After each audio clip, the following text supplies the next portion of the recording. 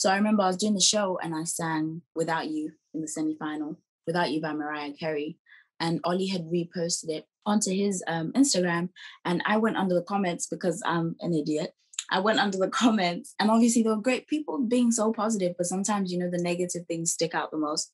So I was reading it and I was seeing how people were like, oh no, she wasn't ready for this song.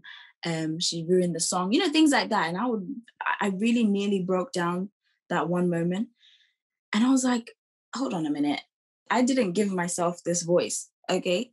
God gave me this voice. So if you're going to talk about my voice, you need to talk to Jesus because I'm not the one who gave it to myself. Okay. Because now you're not offending me. You're offending the person who gifted me. So I then got over it quickly. I kind of prayed and I got over it quickly. And since then, everything that's come after has been okay. I remember when I won the show, there were a few comments of the fact that I had won the show because in 2020, there was a big thing about Black Lives Matter. And I was just like, how can you take away from my talent and say that the reason why I won was because of my skin color and the situations that kind of evolved around it? I was like, I had to learn how to quickly just ignore it. So I've been dealing with it okay, very well.